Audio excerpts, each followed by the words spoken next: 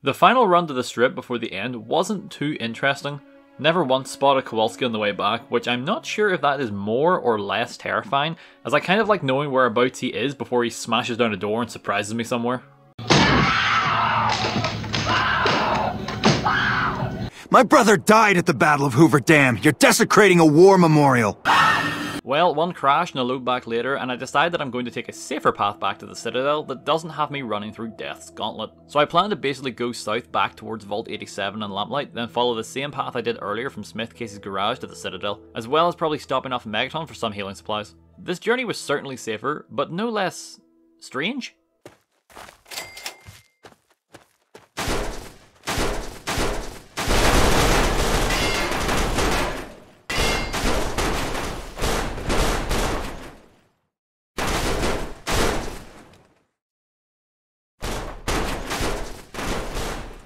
It just works. On the way, I managed to capture this interaction with Wolfgang that I found far funnier than it actually was. This doesn't involve you.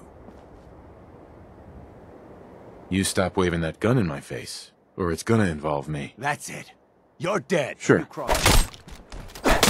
Nuts. With the boomers all sorted and done in record time, I figured it was best to now head out and get the holotapes, seeing how they wouldn't be trying to vaporize me anymore. Or at least that's what I thought, because when I went out, I got hit by another artillery shell.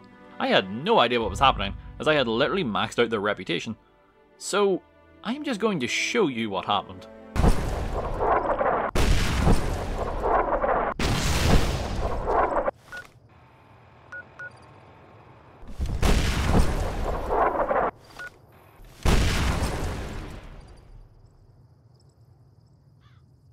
Yeah, so at some point, Victor must have started following me, I guess?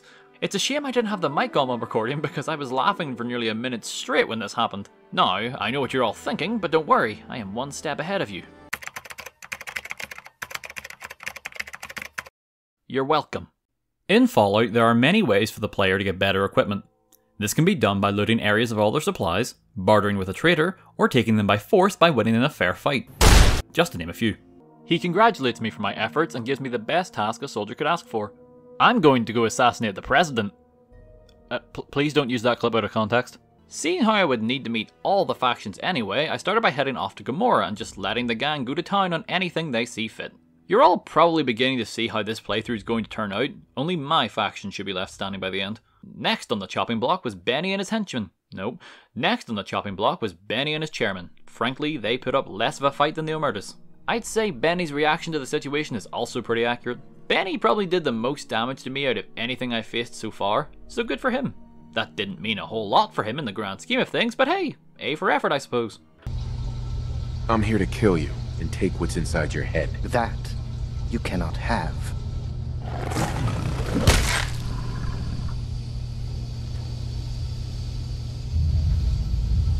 I did manage to glitch the game out as I didn't do enough damage to kill him, but as you can see his health bar is empty and I can't lock onto him. Thankfully though, I just wait for him to go through one more attack cycle and one last hit finishes him off. I then celebrate my victory in the absolute best way possible.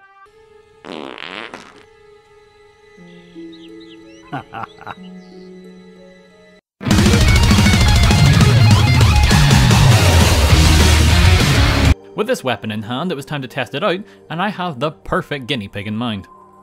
What the fuck are you doing? My brother died at the Battle of Hoover Dam. You're desecrating a war memorial. I'm gonna put some dirt in your eye. Oh, now it's on.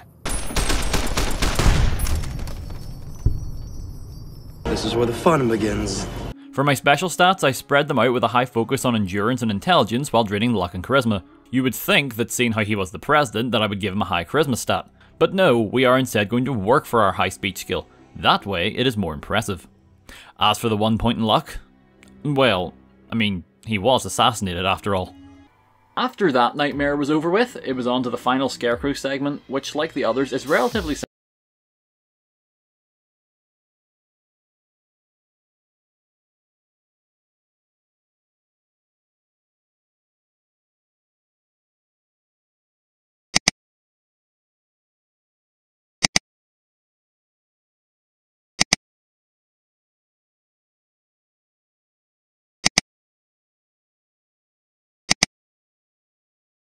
After finally dealing with Scarecrow, all I have to do down here is slowly walk around gathering plants for 10 minutes or so. Rather than go straight on with the main quest, I thought it might be fun to do some of the companions quests, you know, just to spice things up a bit.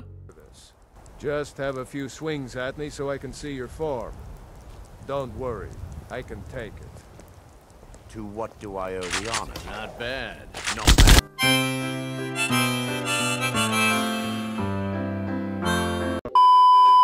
After rescuing Nick, the AI seem to go brain dead as they can't seem to figure out that they should come down the stairs to help me fight the Triggerman.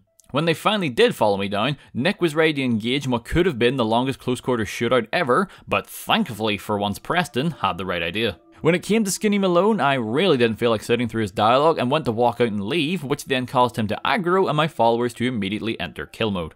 They wiped the floor with him and his goons in seconds. Kate even somehow decapitated him with a swing of the baseball bat. Now, as for Kellogg, There he is.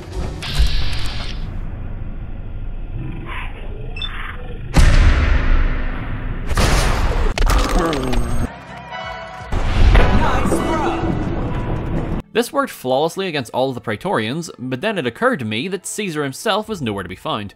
It didn't take long for him to reappear though, as he came back with a revengeance, as he now had a submachine gun. My only weakness. This would have been my undoing if Caesar didn't have to reload, and as such, one Vat's attack was enough to put him in the dirt. This is of course a very special meal, so rather than eating it on the ground like some sort of savage, I clear the nearby table and enjoy the finest of dining. Before doing anything else, I head back to the pit and melt down all of the ammo I'd collected since I was last there, and to my surprise and joy, it allowed me to craft 275 more bullets. I may have also tried to melt down part of my brain, but that's neither here nor there. By this point, the capital wasteland itself is free of slavery. So, with that in mind, I'm going to go to the one place that is yet to feel the wrath of the great emancipator. Space! That said, rather than head straight there, I figured I would need some experience and levels, seeing how I'm not getting any despite the trail of bodies I've left in my wake. The closest and probably easiest quest I can think of is taking out the 3 major fiends for the NCR, so I go and do that very quickly. I start with Driver who I honestly thought may have been the most annoying given his tendency to rush the player with his golf club. Luckily, him and his men were all grouped up inside the nearby ruins, so one bombing run was able to take them all out. As I then return the claw to Lucan, another idea comes into my head, one I have not had since my very first video. Vegetable soup. I thought we were having steamed clams. No, I said steam. My first task for the NCR is to get rid of the Great Cans. Now you may think that sounds a bit violent for Elvis, but I have a counter-argument. Did you know that Elvis was in fact part of the army for a time? Why is this important? Well, you see... Good soldiers follow orders.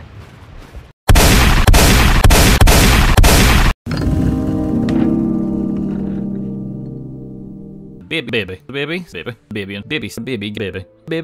After a while, I decided that perhaps grinding wouldn't have been the worst idea in the world after all, and so I headed east of town to battle some trainers, and the absolute best thing happened.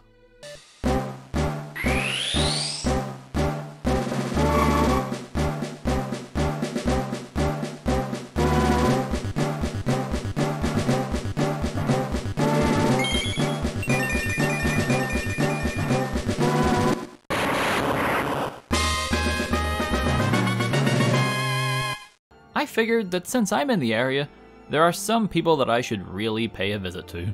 What are we going to do?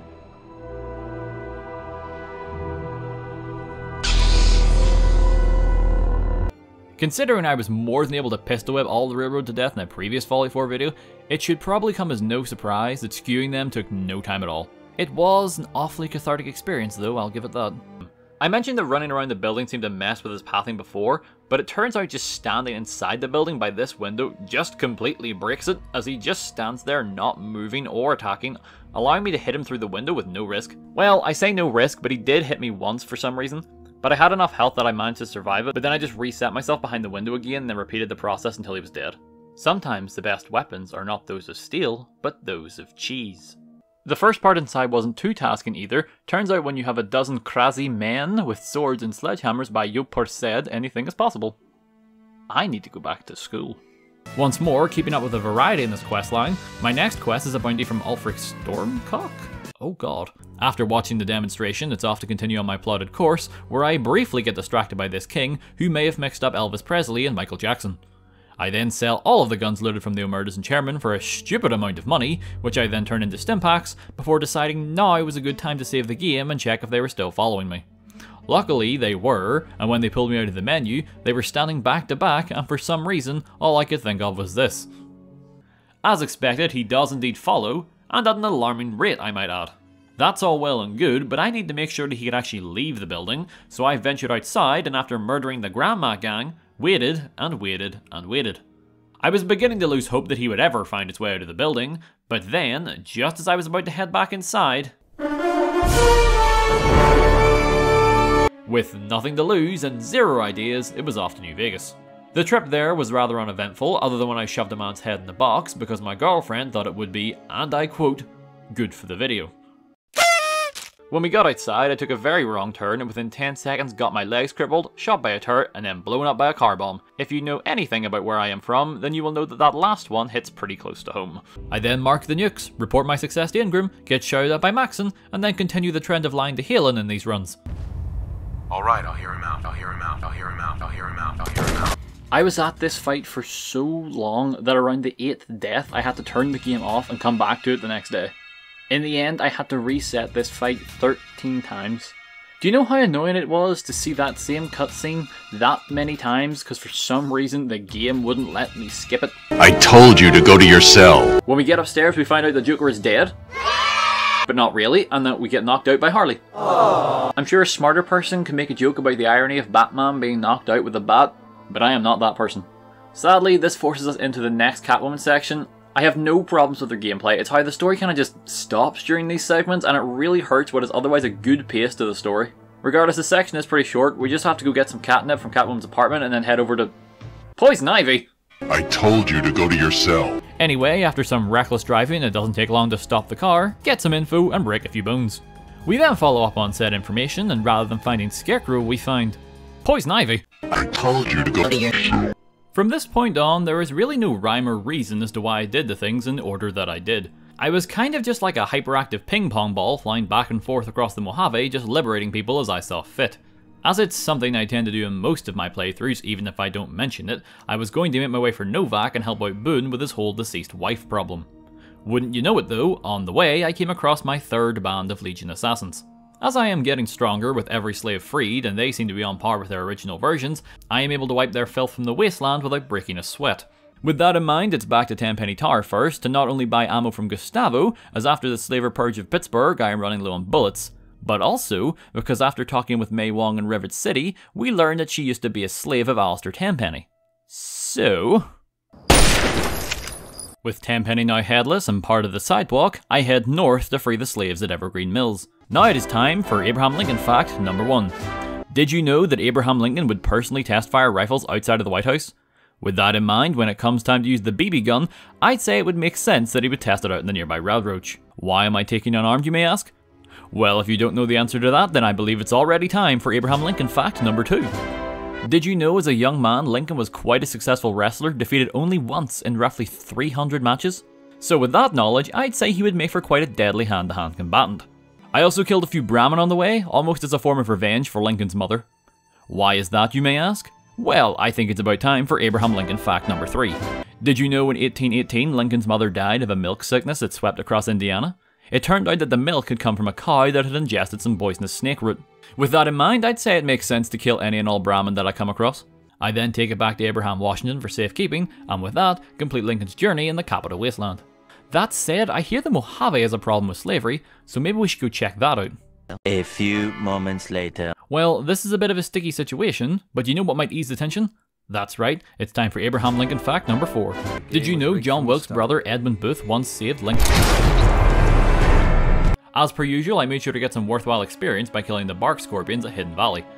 They proved no match for the president's hand-to-hand combat skills. On the topic of Lincoln's punching prowess, I think we are long overdue for Abraham Lincoln fact number 5. I mentioned before about how Lincoln was a wrestler in his youth and was even inducted into the Wrestling Hall of Fame. Well, did you know that good old Abe may also have been the inventor of the choke slam, as a lot of accounts point to him being the very first person to use the technique. All that remains was to protect President Kimball, and I won't lie, there was a temptation to let him be killed, as how else am I going to become the president? But no, saving Kimball was the right thing to do because as Lincoln knows, his bodyguards probably can't be trusted to protect him. What am I getting at here? Well, I think it's time for Abraham Lincoln fact number 6. The night that Lincoln was assassinated at the theatre, his bodyguard, John Parker, was absent as he left his post to go to the saloon next door, where none other than John Wilkes Booth was drinking. It is said to this day, no one knows exactly where Parker was when Lincoln was killed. Fallout New Vegas is a good game. Now that I had technically done all of the story up to this point, apart from speaking with Dr. Lee that is, all that was left was to head to the old faded garage to enter the roleplay server, and then from there, instantly radio pitcher gnome pitcher cinderblock gnome soda my way out of there.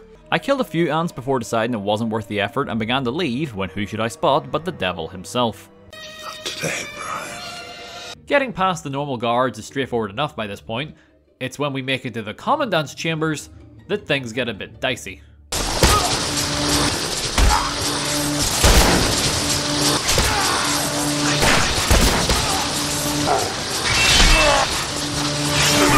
With this key, we can now enter the mirror room, and once we clear the ghost, we get access to our first upgrade. A flamethrower!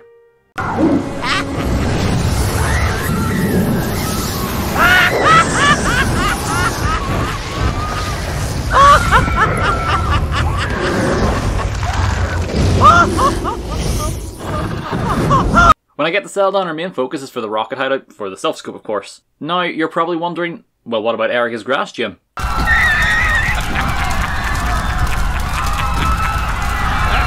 There is your answer.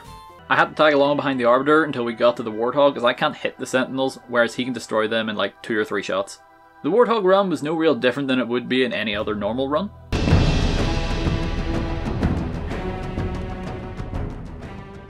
Stealth not being my strong suit meant I would need to contend with more Elven Sith Lords, but honestly, that's alright. It's fun to just go on killing sprees from time to time without a care in the world. It's even more fun in situations like this, where you can argue it's for the greater good as well.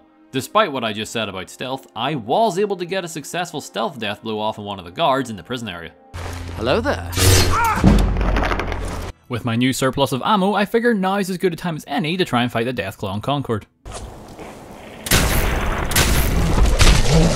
Should have seen that coming.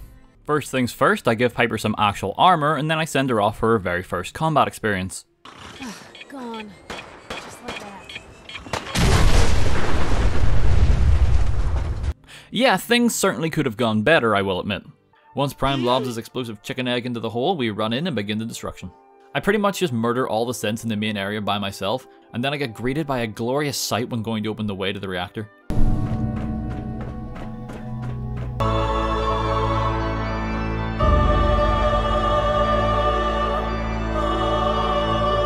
Not sure why he's floating, but it has been a while since I've seen a visual bug, so it's par for the course at this stage, honestly. I meet up with Victor again, who seems to be doing much better after his ordeal with the boomers. I decide to correct that mistake and furiously beat him into the ground. This is not the smartest idea I've ever had, as it means I've completely lost the element of surprise in the house, but I'm sure I'll manage. Inside, I am immediately attacked by 2 more Securitrons and Victor. How many times do we have to teach you this lesson, old man? Howdy, partner. Regardless, I stick with the kitten and manage to come up with a character I'm proud of.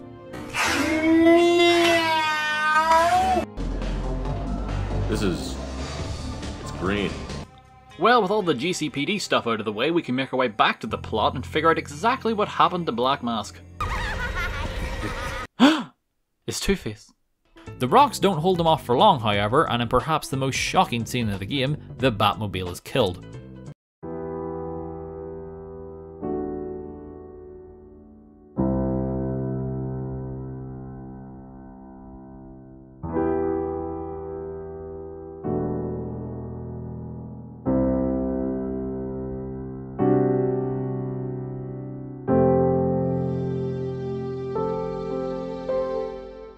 When Doc Mitchell asks me for my name, I decide to type it out just how I believe Leatherface would.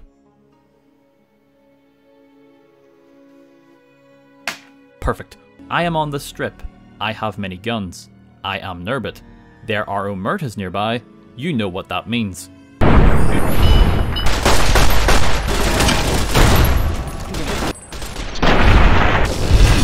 I decided my first stop though would be to Gomorrah to get to know the omertas. Now, completing this quest does give me the opportunity to confront the Omerta's higher-ups and start the whole quest, But I have a better idea when it comes to them. Can you guess what it is?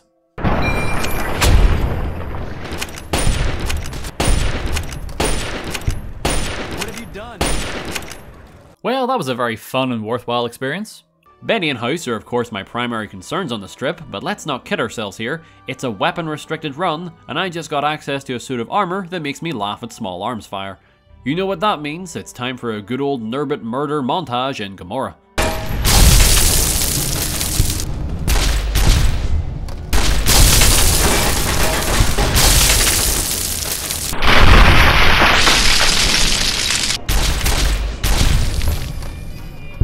I'm hoping it goes something like this.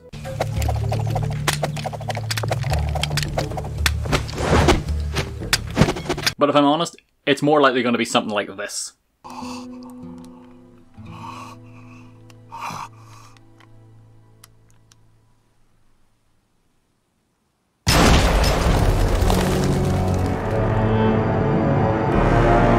Now I just need to get info on Vault 87 so I can... Wait, Vault 76? As in Fallout 76? One soldier of the Ripper was brave enough to fight me head on, and, well... Nice! Further on in my journey south, I was attacked by some golden geckos. Naturally, they would not pose an issue, but after I killed the first one, his friend just began to look down at the ground and sulk away. This might be the first time I've ever felt genuinely sad about my actions in a Fallout game. Why are we still here? Just to suffer? On the way to our regularly scheduled international incident, some of the Legion soldiers with ballistic fists may have proven dangerous if I hadn't gotten the scribe counter from Veronica, so thanks for that. Sorry about your family though.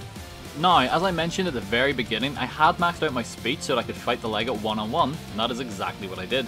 It was a very grueling fight. For every punch I landed, he hit me with his sword, and seeing how it does damage over time, I had to make sure to keep myself... With the last of the crabs pummeled into dust, I make it to the heart and I just crush it with my bare hands. Okay, so considering I was dead set on helping the Institute by this point, there was no real reason to keep the railroad alive. Like, at all. So I moseyed on over to the Old Norse Church, and now... I think it's time for Jack to let her rip!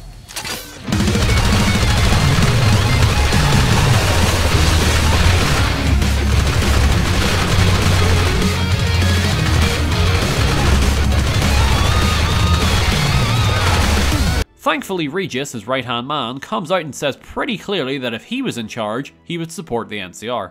With this information, I contact the Colonel, who likes the idea so much she promotes me to political assassin and tasks me with taking out the big cheese. Wolves weren't the only thing that impeded my journey to the Greybeards. I also happened upon an orcish drug dealer. Naturally, I purchased all of their skooma as it's a quick and easy way to restore stamina, and then the two of us got into a fight where I emerged as victor as they seemed to suddenly die of a heart attack.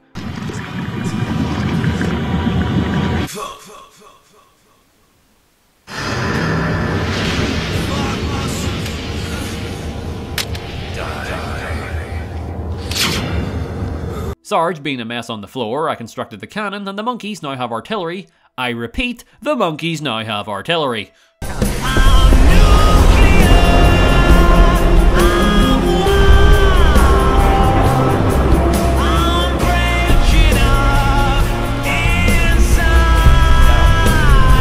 With that in mind, I head all the way back to Vault 111, lay down a bunch of landmines in a circle around me, followed by all of my equipment except a single plasma grenade. And then, that was it. Regardless, that's going to be in this challenge video. If you enjoyed what you saw, consider giving the video a like, and you're interested in more challenges in the future, feel free to subscribe. Try to have one of these videos every week. My name is Nerbit, stay safe everyone, I'll see y'all in the next video.